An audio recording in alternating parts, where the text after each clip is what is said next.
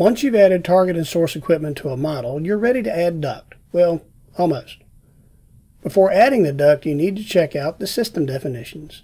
To do this, you need to make sure you've started your drawing from a template. Duct system definitions are configured for two primary purposes: to control the display properties and to set duct sizing calculation values. From the Manage tab, select the Style Manager. You can also click the HVAC Systems Definition shortcut under Style Manager.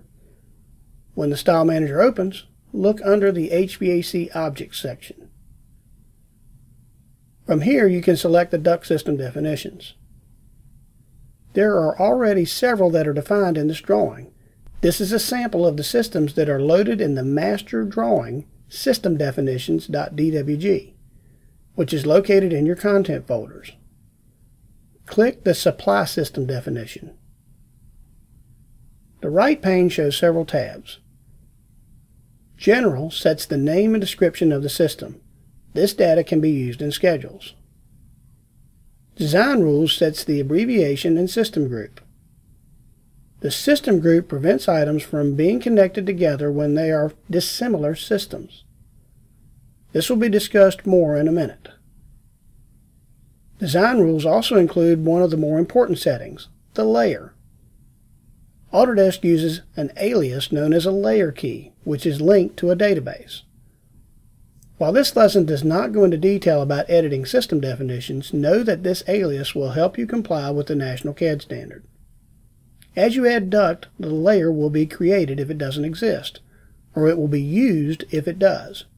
If the layer is created, then the color, line type, line weight, and other layer features are pulled from the layer key style and are used to make the layer. You can change the key at any time, but changing the system will only affect new duct, not duct that has already been created. Design parameters are unique to duct objects. Duct is sized in one of two methods, by velocity or by friction loss. You can also set roughness and density. Adjusting all of these values and setting them at the system definition level helps you get better results when using AutoCAD MEP to size duct. Rise and drop relates to the image shown where duct is drawn vertically. Routing preference allows you to associate the types of fittings defined in a preference with the system definition. For example, if you want all supply duct to use slip joint connection types, set it here, and you won't have to select it separately when adding the duct. Display properties at the system definition level let you control the specific layer for contours, center lines, hatches, insulation, lining, crossed objects, and more. While this lesson does not cover editing these values, understand that by selecting the system definition when creating the duct, you're saving all of this information to the duct, as well as using it to help create consistent construction documents. Select OK to exit the dialog. Next, check the options. Before you create any duct, you need to check the following items. Type OP on the command line and press Enter. Scroll to the MEP tabs.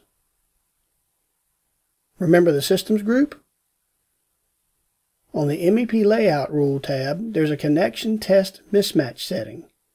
By default, AutoCAD MEP will ask before it lets you connect systems that belong from two different groups.